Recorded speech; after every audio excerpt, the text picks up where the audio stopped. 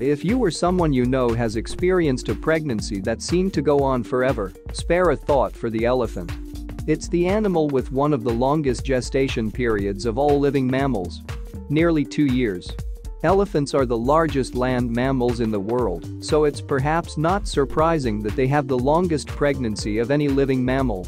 African elephants are pregnant for an average of 22 months, whilst for Asian elephants, it's 18 to 22 months. You might think such a long pregnancy is because of what huge creatures they are, but you'd only be partly correct. Baby elephants do develop slowly in the womb because of their physical size, but also because of the size of their intellect. Elephants are highly intelligent mammals. They're born this way, which takes time. They also have an impressive brain to show for it. It's the largest of any land animal, with a structure similar to that of a human brain. However, it's 3 times as large as ours, with 3 times as many neurons, 250 billion, in fact.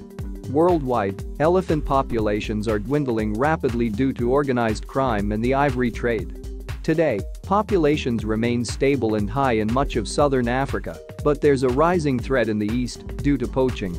The problem of declining elephant populations is exacerbated by their reproduction cycles.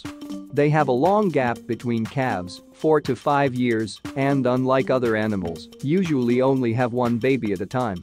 Zoological breeding programs play an important role in elephant conservation, but adult male elephants who are reproductively active can behave unpredictably, and sometimes there are problems finding a suitable mate.